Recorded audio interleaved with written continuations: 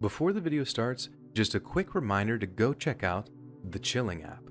If you can't get enough content from me here on this channel, myself and other narrators here on YouTube are providing hours of unique and spine-tingling scary story narrations exclusively over on Chilling.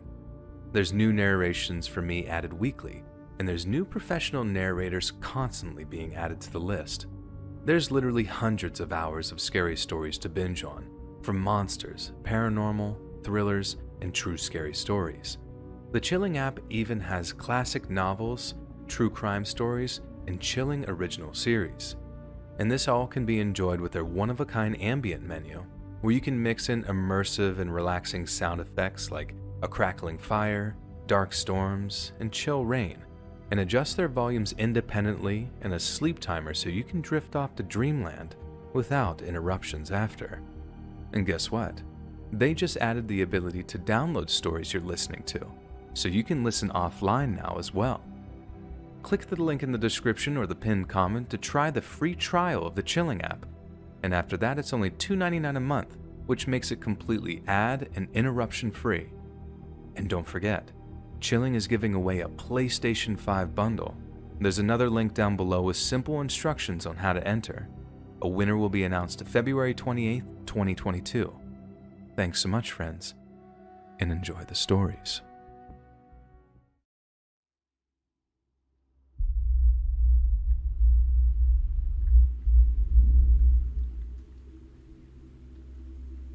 This happened one summer when I was a kid. Me and my little brother and sister were staying at our aunt's house in another part of the city. At the time, we used to sleep in the same room as our parents, but since our aunt and uncle's place was much bigger, we were able to sleep on the sofas in the lounge while having movie marathons every night. One night, we fell asleep watching one of the Scooby-Doo movies, but then a few hours later, I woke up to hear a sound coming from our main gate. When I looked towards the source of the sound, I saw a guy standing inside the house near the door. I could just about make out the shape of the guy, but I couldn't see his face. So my first thoughts were like, what is Dad doing out there so late? My father used to lock the doors at night before he went to bed, so it kind of made sense that that's what he was doing. But then I saw something that made my entire body tense up from fear. Whoever it was had some kind of rifle or shotgun in their hands. This guy probably heard me moving around, and I don't think he could see me because he just stopped there, totally still as a statue. I think I was in just total denial and just couldn't accept that there was an armed home invader in our place, because I just called out, "Dad?" just in case it was him.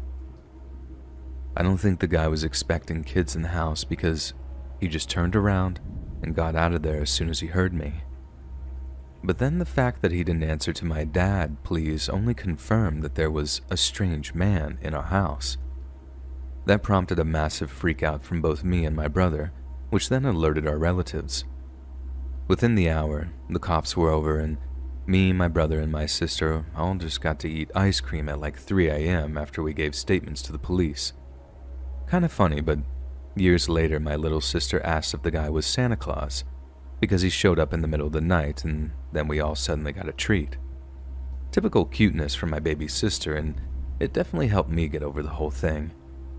But that whole thing definitely amounts to one of the scarier events of my childhood.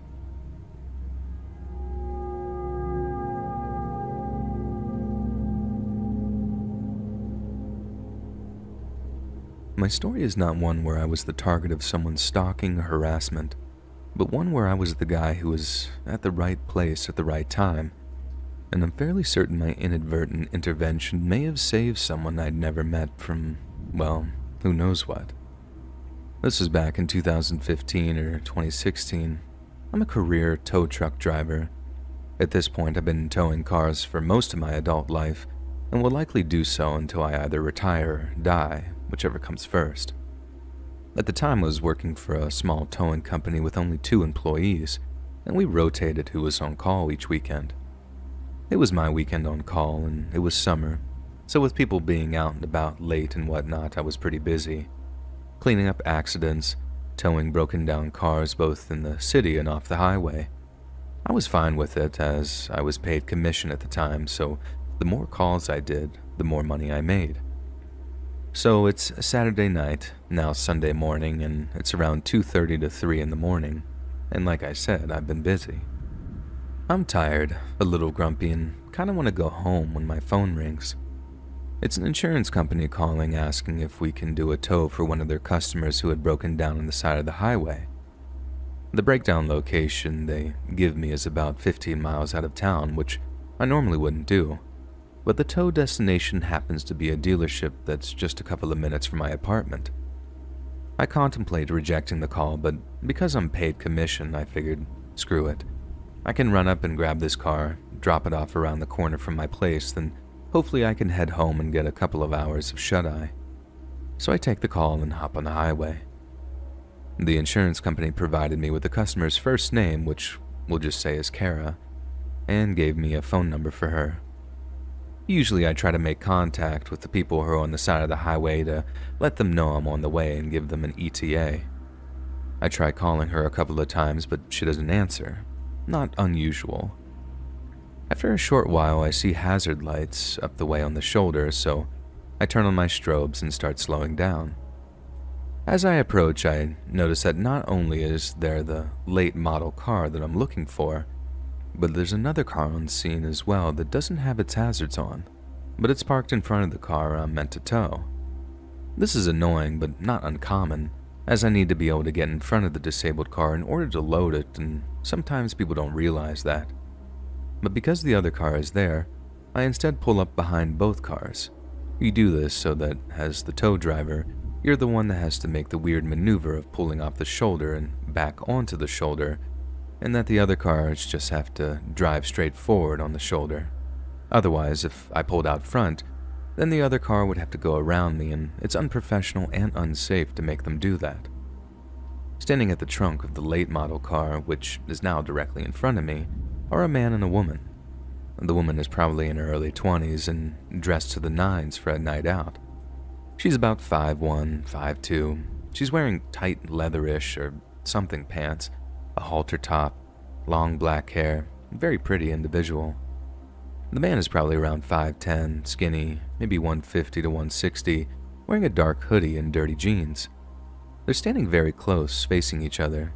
She has her arms crossed and he's leaning down talking to her. I stepped out of my truck and approached them both, introducing myself. They separate a few times and I look to the woman and say, "Are you Kara?" She nods. I say I'm here from her insurance company and ask what's going on with the car. Immediately, the man pipes up and says, "Yeah, it's just having some fuel issues. It's an easy fix. Can you just drop it off at this commuter parking lot? I'm gonna fix it for her there." I'm rather annoyed at this because the commuter lot in question is further up the highway and I'm already 15 miles out of town. Like I said before, I only took this call because it was supposed to be coming back toward my apartment and I really wanted to go home. Not only that, but in order to change the original tow destination, I would have to call the insurance company back, wait on hold for who knows how long for a representative, then let them know of the change and try to get them to pay me extra for the deadhead miles back home after unloading. And I really didn't want to do any of this. And thirdly, this is a late model car. I'm no mechanic, but it's not enough that whatever is wrong with it is likely covered under warranty, so the dealership is really the best place for it to go anyways. I explain this all to the guy, but he's not really having it. He gets stern with me, saying something like, "Look man, you just need to take the car where I tell you to take it." We go back and forth on this for maybe 60 seconds, and he's just getting angrier. Well, you know what man, you're not the named insured. Kara is. The easy way to settle this is to ask what she wants to do with the car, and whatever she says is what I'll do. Fingers crossed, she'll want me to take it to the dealership so I can get home sooner. I turn to look at Kara to ask her that question, and I don't see her right away. She's no longer standing where she was just a minute ago, which was slightly off to my right. I continue to not see her until I turned almost all the way around because she's standing directly behind me. And by directly, I mean within an inch of my back, arms still crossed. I look down at her and she locks eyes with me. Her eyes are as wide as plates, almost like an owl, and immediately it feels like she's staring into my soul. She didn't say a word, and she didn't have to. I took a step back and did what felt like a double take. I looked at him, then at her, then at him again, then back at her.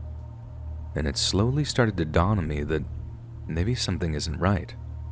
I asked her, "Do you know this guy?"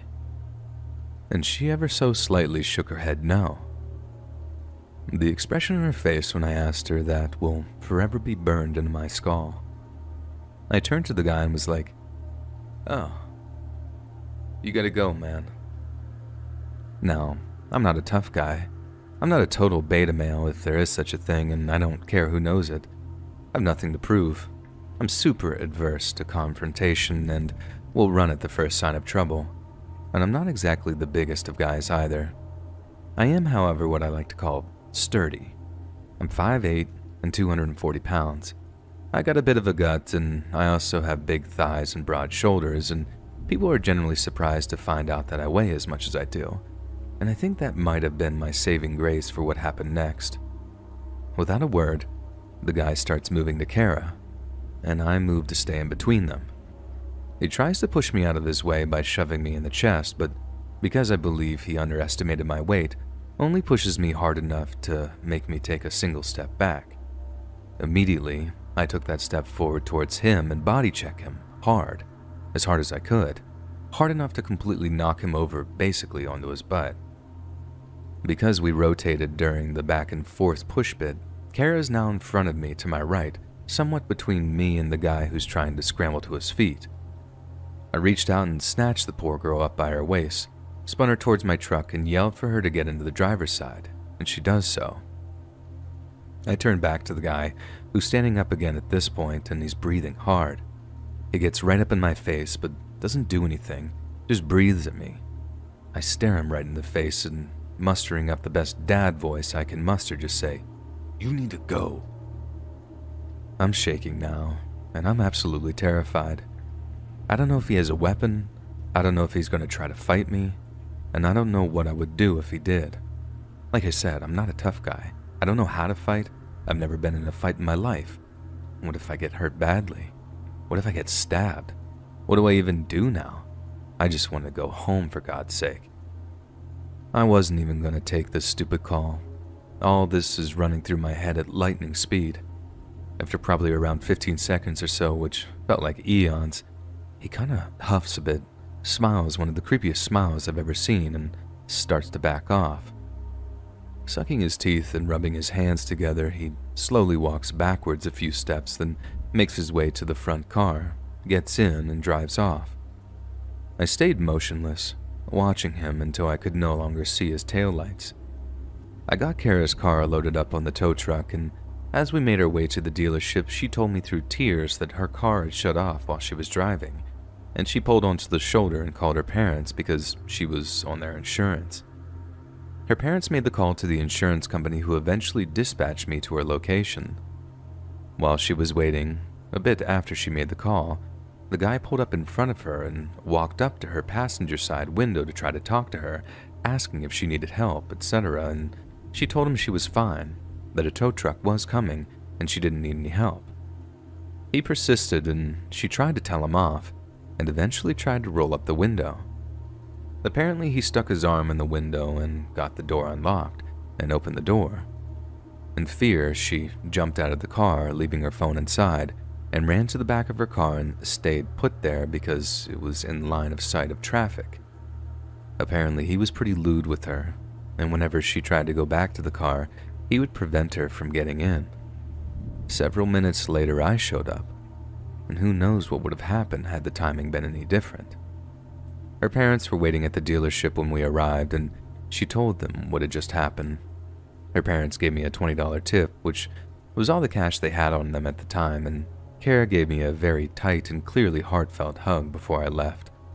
I never saw her again. I'll tell you what, every guy has daydreamed at some point of coming to the rescue of a pretty girl in trouble, myself included. You think you're going to be a hero, that you're going to be the bee's knees, you're gonna slay the dragon and get the girl and ride off into the sunset like the king you are.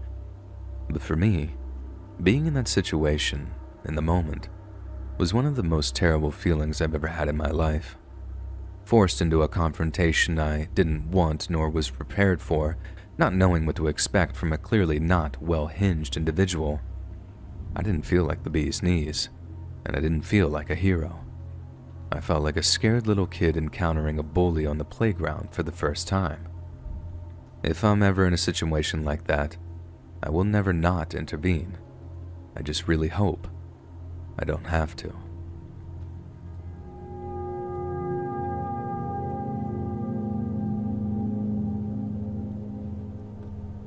This happened my senior year of college when I lived off campus. I had 2 roommates in my apartment, a townhouse thing named Natalie and Katie. Katie was out that night doing homework in one of the school buildings, and I was awoken at 3 a.m. when I heard some knocking at the door downstairs. I thought that was weird, considering the hour, but I figured somebody had the wrong place and would realize and leave. The knocking didn't stop though, and I lied in bed for a good several minutes thinking, yeah, they'll go away. They'll get bored. As one might expect though, I started to grow confused and then kind of freaked out by this person's persistence. Then the knocking turned into banging and I couldn't ignore it anymore. Honestly, I probably should have called the police instantly, but it was the middle of the night and I was just confused. So I headed to the top of the stairs to see Natalie standing near the door, staring at it. Her room was on the bottom floor, so she had just walked up to it. We exchanged a baffled look because, what the heck, it's 3 a.m. This is weird. Natalie called out and asked them who they were and what they wanted. "We're friends of Katie's," said the voice on the other end, who sounded male and about our age. "We know her boyfriend, and we heard she was feeling down, so we came to surprise her." That was already a weird story because, again, 3 in the morning. But thankfully Katie wasn't even home, so we both informed them of this. Katie's not here, she's off doing something else.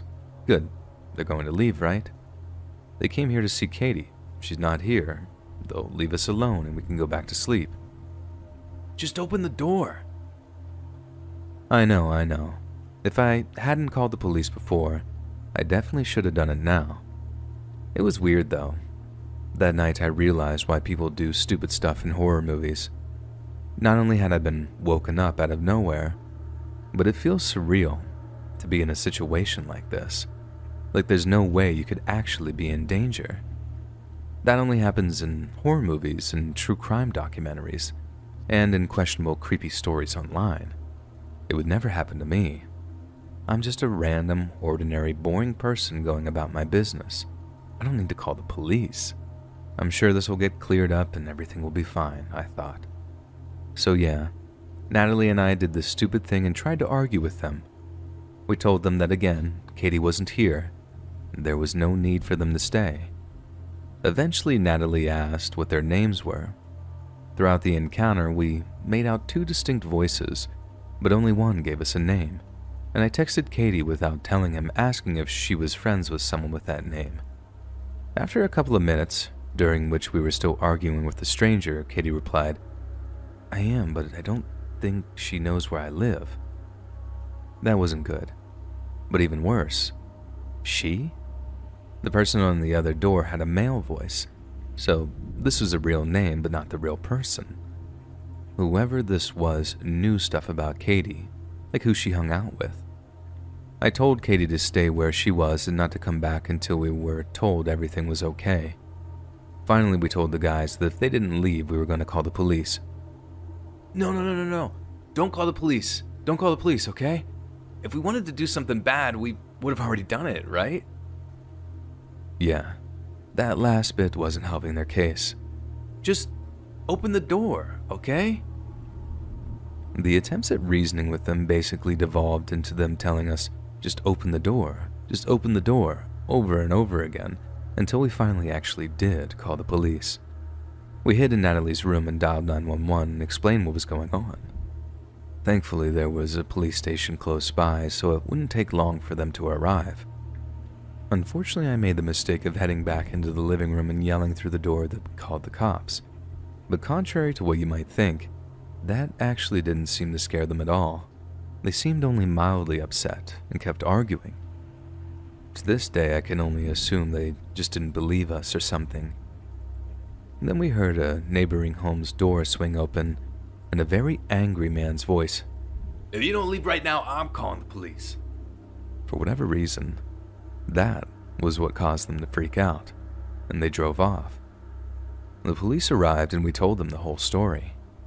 Natalie revealed that a couple of times she had just barely peeked through the blinds of a window close to the front door, and she noted that there were two guys, but only one of them was ever at the door at any given time. They would switch, with one at the door and the other sitting in the driver's seat of a car parked out front, presumably for getaway purposes.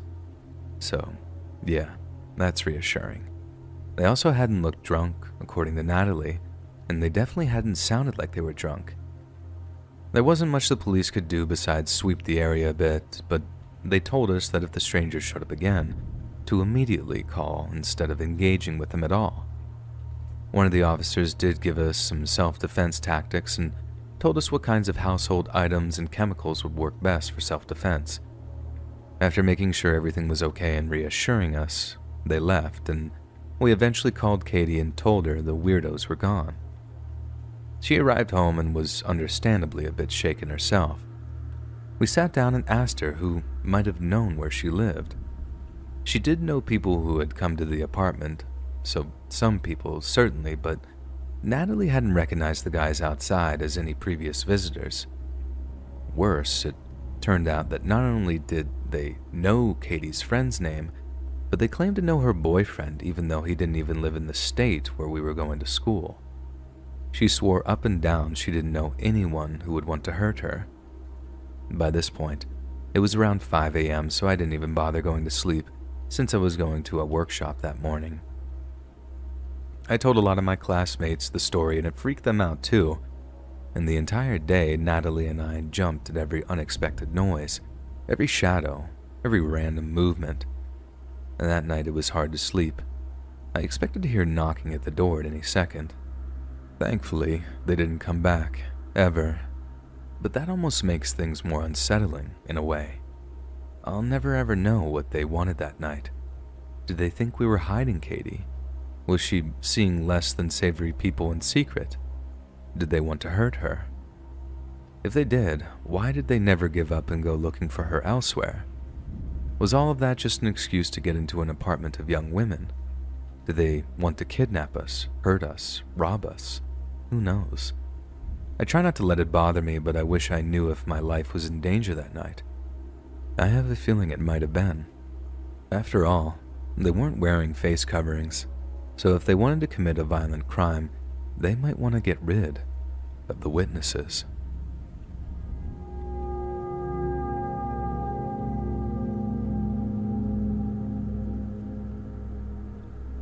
My boyfriend, our husky, and I embarked upon our long holiday road trip to see our families earlier today. 14 hours of this trip takes place on a major U.S. interstate highway. We were looking for places to make our last gas stop and found a place just off the highway. We pulled off and into the desolate gas station and immediately were greeted by a fairly large, somewhat sketchy man, taking not-so-subtle glances in our direction. We both were joking that maybe we chose the wrong gas station, and boy did we. My boyfriend suggested that while he pumped the gas and run to the restroom, I take our dog and let him stretch his legs. Being a city girl, I know to always carry my mace and phone, especially at night. We diverge as I started to make my way towards the little lit side of the gas station and my boyfriend to the restroom. I made it not 30 feet from my car and was approached by a small Chihuahua mix and it had a collar on, who happily greeted our husky. We looked around for an owner while the two dogs got to know one another and continued to walk to a patch of grass with our new follower in tow. My first instinct was to help the dog and find his owner, but in the back of my mind, something felt very off, and to be honest, it felt off since the moment we pulled in. I immediately called my boyfriend and told him I had found a dog and said, "Hey, I found a dog, but something weird." He immediately abandoned his bathroom break and came out to meet me. While I'm standing with our dog and this dog, who came seemingly out of nowhere, I felt eyes on me from the employees working outside. My boyfriend expressed concern about the dog being loose so close to a major highway and further looked around for his possible owner. He approached one of the employees who was changing out trash liners right next to our car for some time now, and he asked the employee if he had any idea whose dog this was. And in perfect English, he replied, "I don't speak English," and anxiously turned around to only continue to go through the motions of changing out a trash liner he had been standing at this whole time. He then continued to watch us chase around this dog until the dog led us behind the convenience store gas station. With my boyfriend 5 feet behind me, I followed the dog to the back of the store.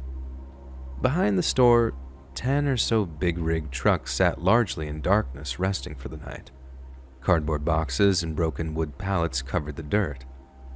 A large man in a gas station uniform greeted me, staring through a glass door. With my boyfriend out of view, I bent down to check the dog's tags as the man continued to stare. My boyfriend approached, and that's when the man behind the glass door's demeanor changed. Almost dejectedly, he opened the glass door, and I quickly asked, "Do you know whose dog this is?" Nervously, he fumbled his words and replied, Yeah, that's my dog." We both exhaled and exchanged a look as if to say, something about this is really weird. We made our way back to the car, and my boyfriend remembered he had to still use the bathroom, so I settled back into our locked car. When my boyfriend got back to the car, he told me the same man we talked to at the back of the store followed him to the bathroom and stood behind him watching. That's when we realized just how creepy and surreal the last 15 minutes had been. As we drove away, we discussed the strange and creepy series of events. How the whole thing felt staged or set up. Why did the employees act like he didn't know the dog when it belonged to his coworker? We immediately Googled the small town we had stopped in and discovered it had been a hotspot for human trafficking, and in recent months, 60 people were arrested. Was this just a string of eerie coincidences, or was there something more sinister going on?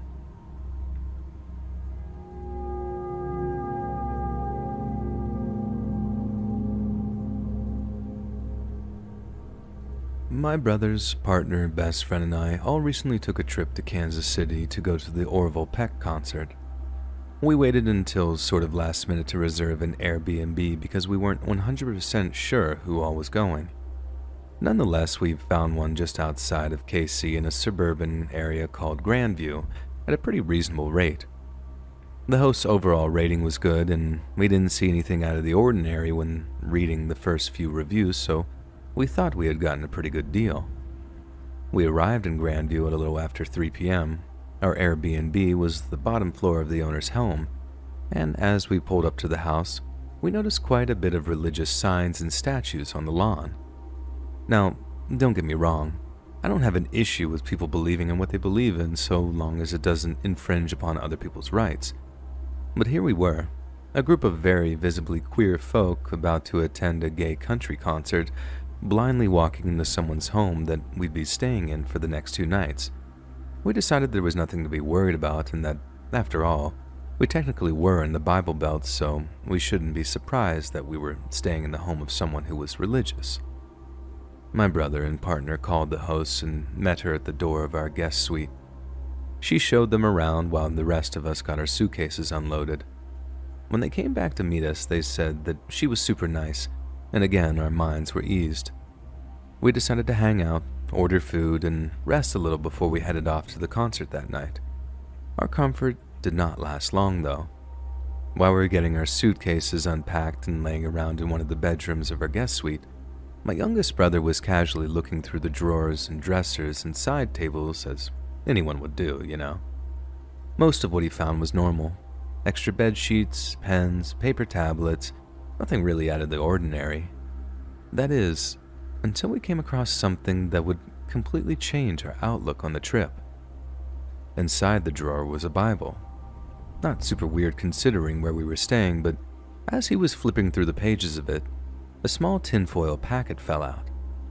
Now, for those of you that don't know anything about drugs or what they look like, what fell out of that Bible rhymes with smack star Sarowin. That's right. Not even 30 minutes into our stay, my youngest brother found hard drugs in the folds of a Bible.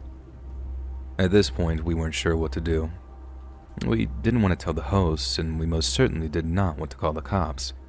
We contemplated taking the packet and throwing it away at some random gas station, but ultimately we decided to put it back where we found it and act like none of us had seen it. We got food and started getting ready for the concert. While the rest of us got ready, my partner, who was not going to the concert, started reading through the household handbook. Everything seemed pretty standard except a few lines that read something like, "We will respect your privacy so long as you respect ours. We can be as available as you need us to be. And if you are interested in speaking about the ministries of God, feel free to reach out." Again, I have nothing against people following the religions that they do, but that seemed like an awfully out-of-place thing to put in your house rules handbook for your guest suite.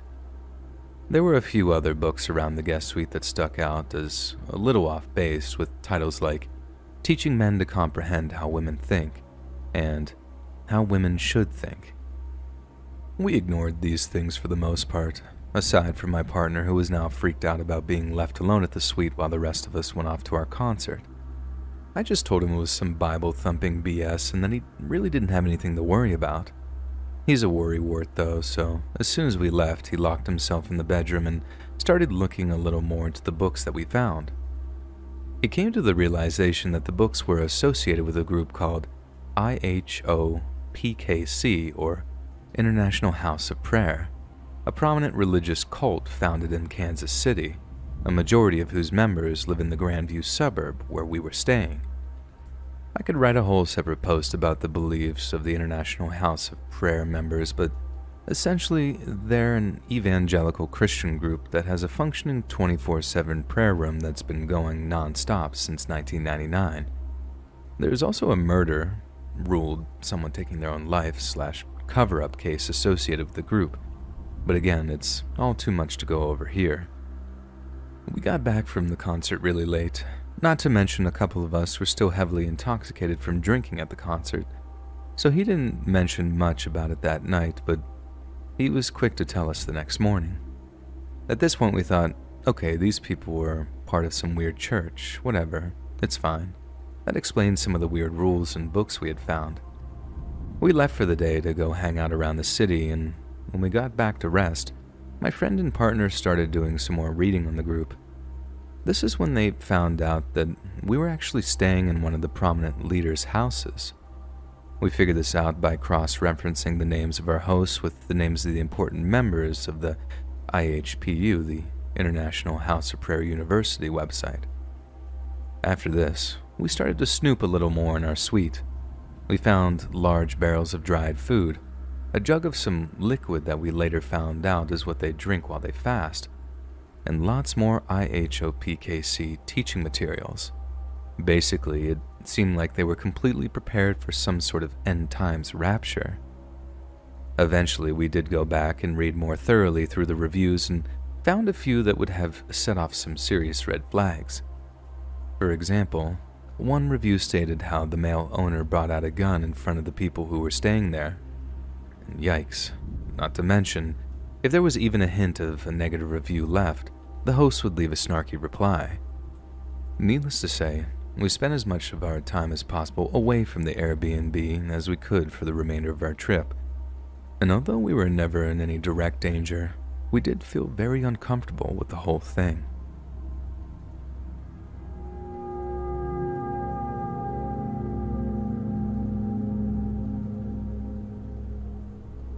When I was about 9 years old, this would have been in the early 90s, my family and I lived in a house with a fairly big wooded area behind our backyard.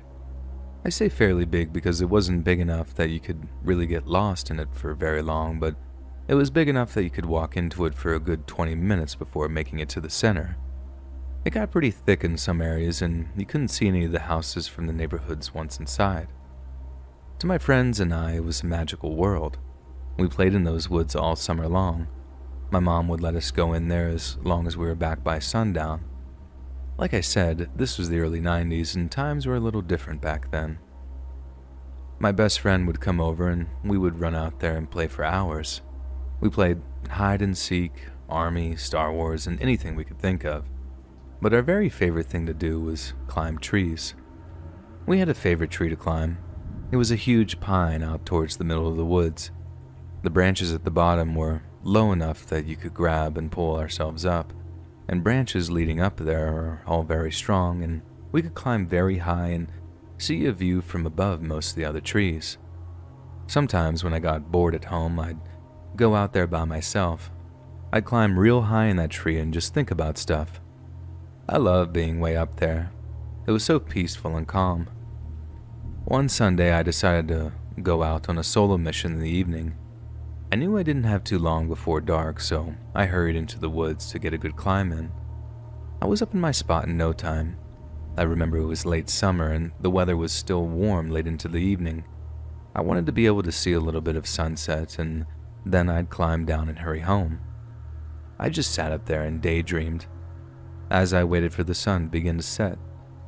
Then I heard a twig snap on the ground and I looked straight down, and I saw a man standing at the base of the tree looking up at me. I remember he was wearing a filthy brown jacket and he had a patchy beard. His hair was sticking up at random places, looking like he had been relentlessly running his fingers through it. He was just staring at me with a bizarre expression that seemed to be one of wonder and delight.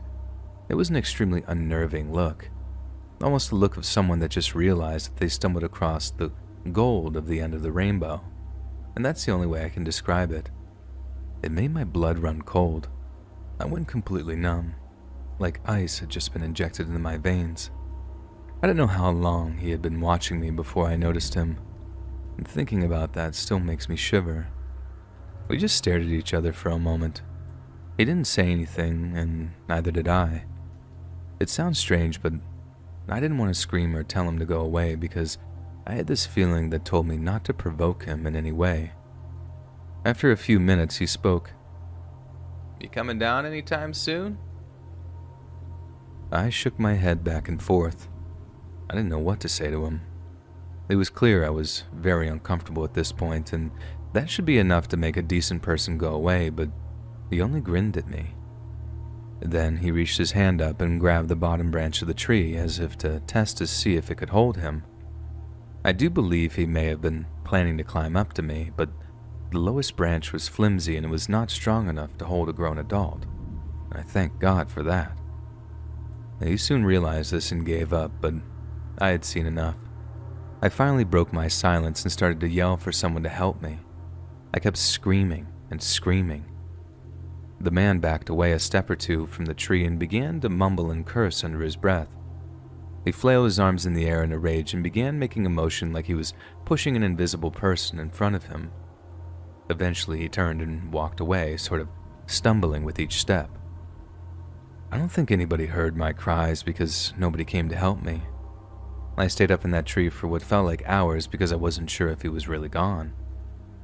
Finally, I climbed down because the sun was beginning to set and I couldn't bear to be out there at night. I hit the ground and bolted back to my house, positive that he would pop out from a shadow and grab me. He never did. I made it home and told my parents. My dad went out to look in the woods, but he never saw anybody. We stayed in that house for about another 2 years before we moved across town to a larger house. I never played in those woods again for the rest of our time there. I still think about that man sometimes. What would he have done if I would have came down? I have no idea. But that question does keep me up some nights.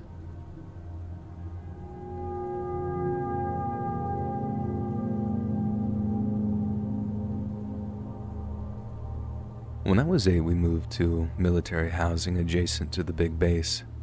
I was a weird child and spent a lot of time in my tree reading if I wasn't out with the local hooligans playing in boxes like overgrown cats. There was a pomegranate bush in our yard, so I would eat one while lounging on a thick branch with an R.L. Stine novel. I kept noticing this guy walking back and forth on multiple occasions, but who was I to judge what an adult does? I was home alone one day, so I stayed in my backyard while reading in the shade of an overgrown bush, but still visible to a passerby. That same guy was looking around our backyard that faced the tennis courts and open desert wilderness. He starts casually trying to lift the gate hatch, so I ran inside and locked the doors. I told my parents later on and they listened but thought I was being dramatic. About a week later, I was at my friend's house with 3 other girls. We were in bathing suits playing in hose water in a mini pool trying to find relief from the sweltering heat. My friend's house faced a large park and one of them noticed this guy watching us. Someone went in to tell their parents, but the guy must have noticed all of us going from wild animals to a small circle with little animation. My friend's mother was from Korea and ran out with a wooden spoon yelling and raging in Korean. She chased after the already retreating lurker but gave up, locked us inside and called the base police. I told them about the lurker, but I couldn't be sure if it was the same one. The mother noticed he had a camera with him. It was back in the 90s. We ate Keebler cookies, vanilla with fudge in the middle, while her mother sobbed to the police. Human trafficking is a more tangible fear for some than others. Base police called my parents and they finally took me seriously. The house was searched, which I thought was just normal protocol. I was heavily monitored by them and not able to do much without my mother in arm's reach. One day, about a week or so later, we were eating lunch at a fast food place and I recognized the guy. I tell my dad and he asked me if I was sure, and when I confirmed, he lunged at the guy and threw him back in his chair. The base cops came and looked through his camera to find pictures of me with my friends and at recess. He was arrested immediately. The weirdest part about it, he had broken into our house and made some rat's nest, I assume, of my things in his home. They found everything from baby pictures to clothing. The worst part about it? No charges because my dad was about to retire and get a big job in Michigan. He was also high-ranking, which probably had nothing to do with it.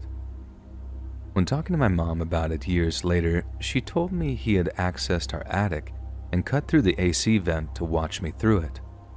That would also explain why my room was always hot, but now I wonder if she is the one being dramatic.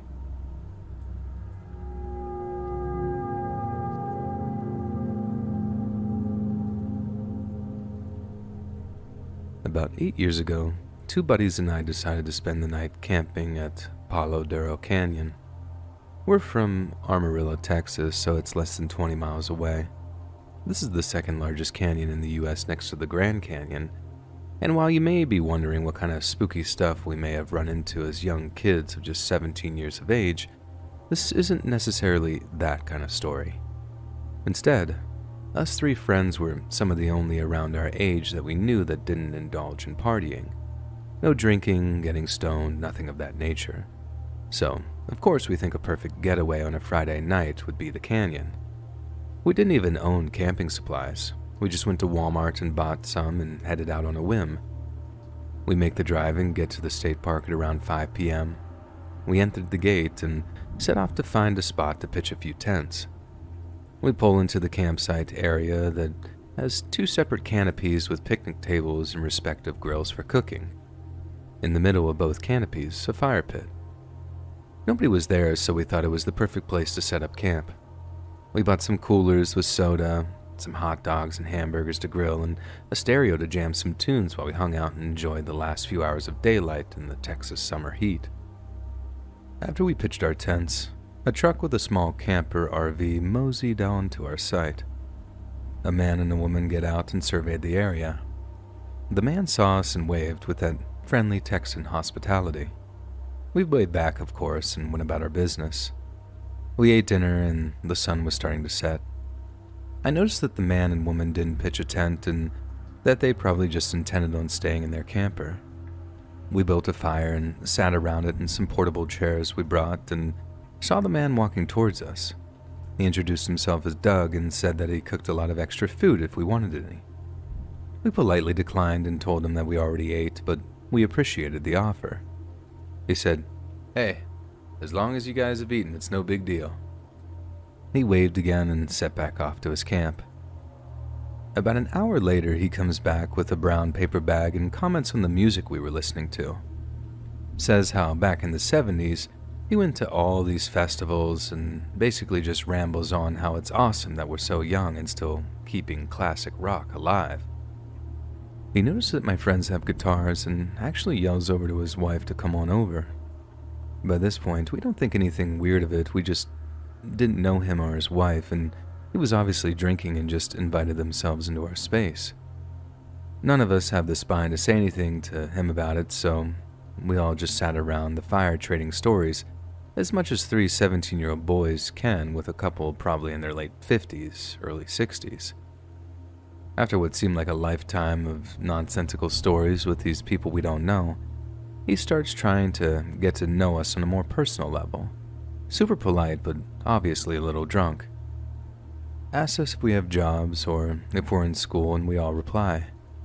He says that he works at a United supermarket as a stalker and has for the last 15 years. Basically says that if any of us need a job at any time, then we can put him as a reference and he can get us on. He says his full name for us to reference just in case any one of us wants to apply. This is important for later. Anyways, finally the wife starts nodding off. All liquored and bundled up, she fell asleep in her chair. Luckily, that was the cue for Doug to get her back to the camp and put her to bed. When they walked back to their site, the 3 of us looked at each other and eye rolled because we were all such doormats and basically let this stranger come ruin our night. We see that it's close to midnight, so we decide to put out the fire and get ready for bed. Doug trots back over to our site. He asks us if we're here all weekend or not. We told him we only had enough money to stay for the one night and that we'd be heading back to town in the morning. He said he really enjoyed the company and that he'd personally pay for us to stay another night if he wanted. We politely declined his offer and he started back to his RV.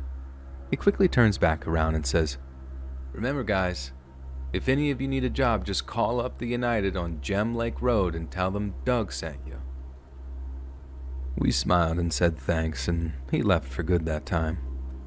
That night actually got considerably cold, and we decided to pack up and head back to our warm beds in town at around 4 a.m. As we were leaving the canyon, we almost hit a deer and veered off the road. Everyone was okay, but we were definitely shocked because it was so late and we had gotten no sleep at that point. Us almost hitting the deer was practically the climax of our trip to the canyon that weekend, and we all continued back to school on Monday like normal. One of my friends that was with me on the camping trip was actually in my 3rd period class on Monday, and we started talking about how that guy Doug and his wife were pretty cool despite not taking the hint that we didn't care to hang out with them. I asked my buddy if he could remember Doug's last name, and somehow he did, so I Googled him. Mistake. Guess who was a 10 times over registered offender, who almost all of his victims were boys from the ages of 12 to 17.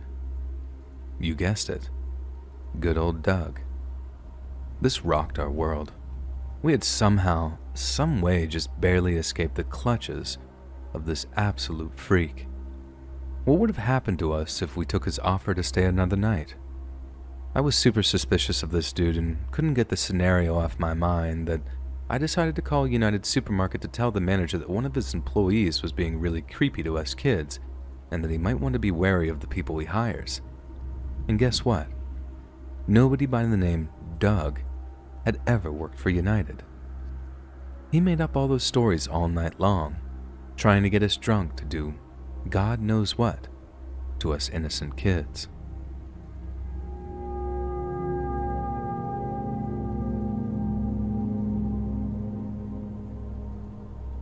I was a senior going to a pretty well-respected community college near my hometown.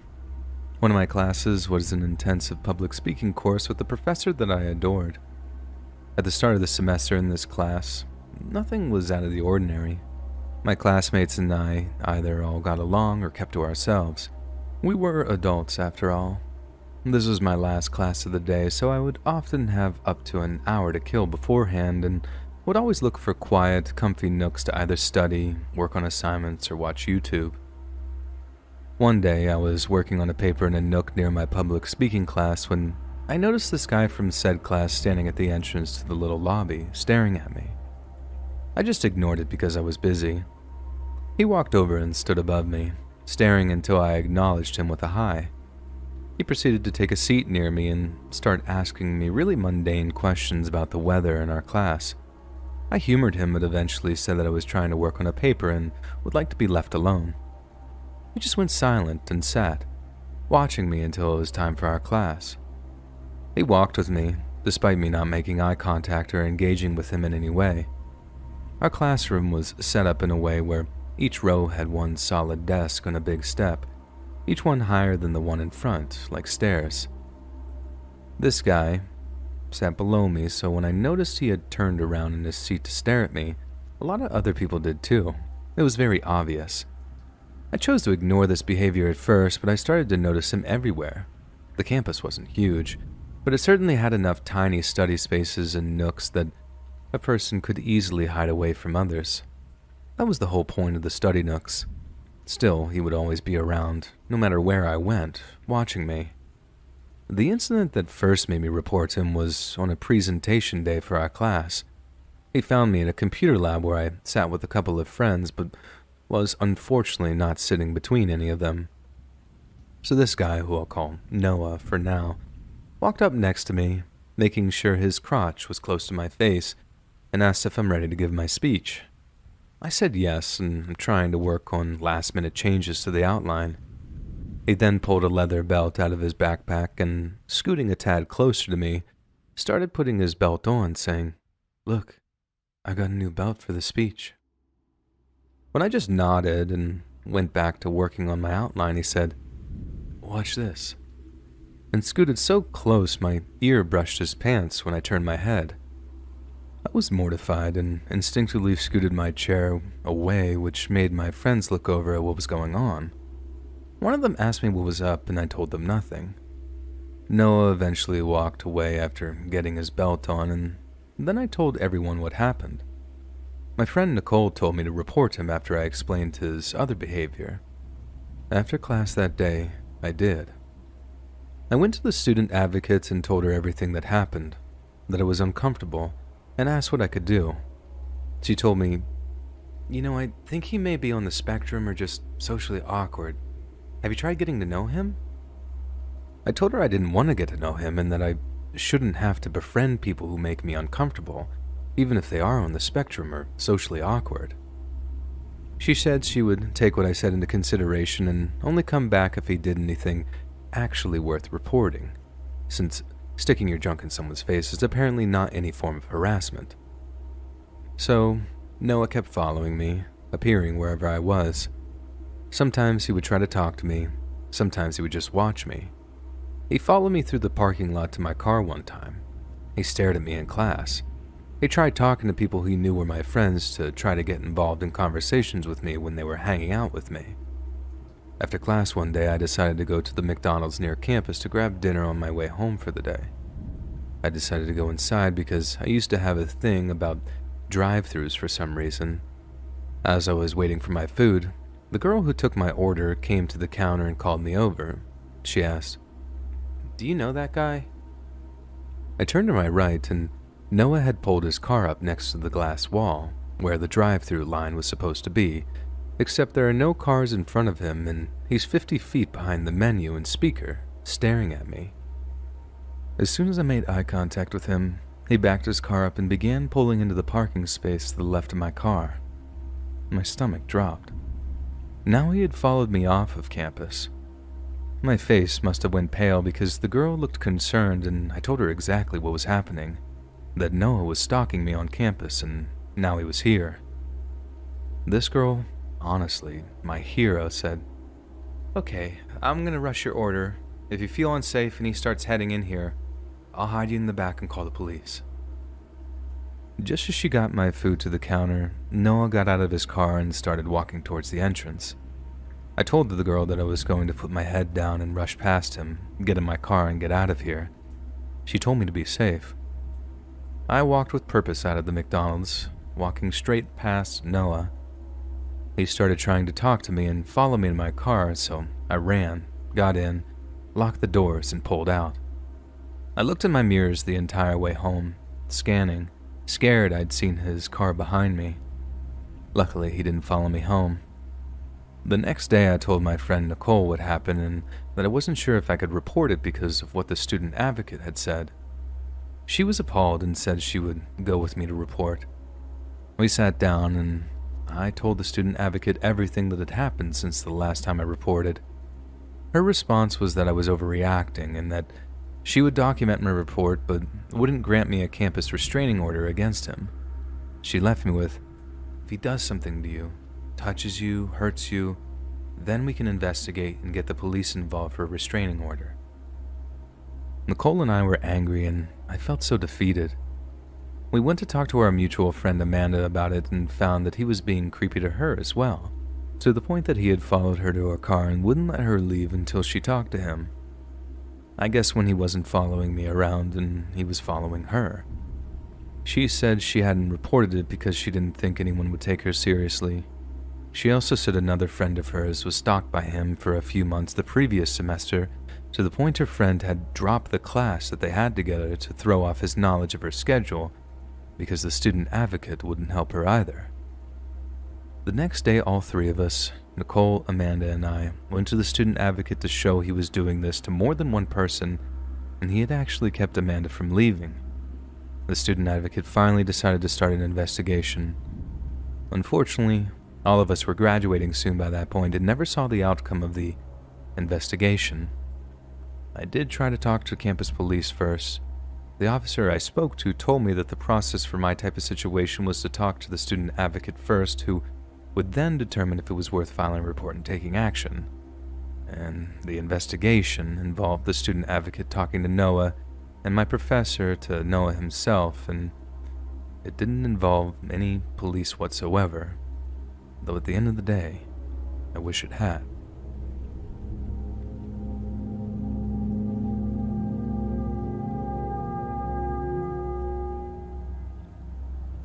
A cop car was following me but didn't turn on their lights.